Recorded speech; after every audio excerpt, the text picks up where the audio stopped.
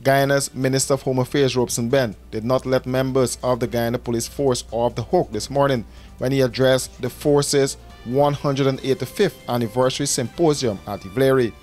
The minister called on the police to confront the issues of corruption and collusion and root it out.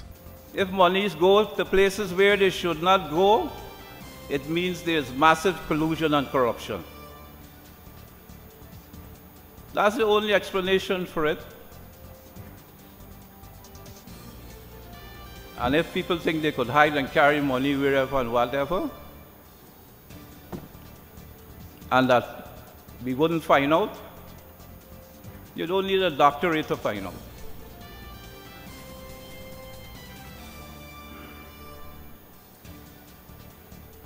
We want new, accountable policing. We want new and improved and honest work done. We want to see that the paper trail is not fraudulent, because we hear a lot of issues, and I know there's a lot of turning back of invoices or whatever coming from locations all over the country where you cannot verify that what is said to have occurred. We know sometimes there are cases where there may be exigencies which could be explained, which could be dealt with. But the level of turning back and questioning is horrendous. Even the money which I heard was given out the other day, I was getting calls that the money wasn't in the envelope.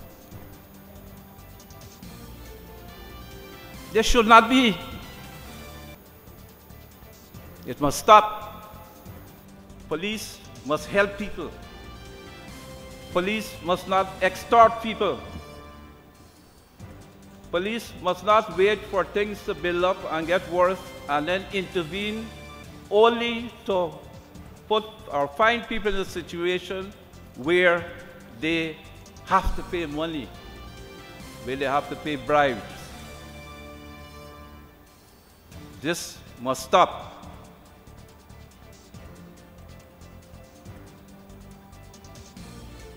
And the police commanders and others who find themselves in authority must not think that arriving at the job, that they need to award and reward themselves and to walk around with plenty gold and diamonds around the neck and the fingers. If they have that, it means there are men who could be bought. I can buy you because that's what you like, and you flaunt it. It must stop. It must stop. Benn said the biggest immediate ongoing problem in the Guyana Police Force are the questions in relation to procurement. In relation to the accounting for monies. In relation to what is really happening. In spite of us saying some things, we are not getting the recompense and the response that we need. And so, there will be, and there started, reviews and investigations and audits in relation to the Guyana Police Force and also in relation to the other two agencies. If a policeman on the road decides to do right or left, and people left money, it's a discredit to him and to the force in the public.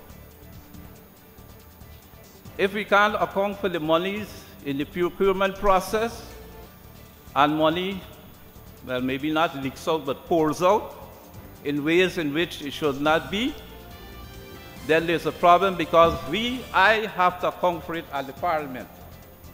According to the minister, standards and the things we want for ourselves at a personal level are those we must give to people who pay our taxes. Benn also called for the disrespect to people at police stations to stop, as he reminded police officers of the motto of service and protection.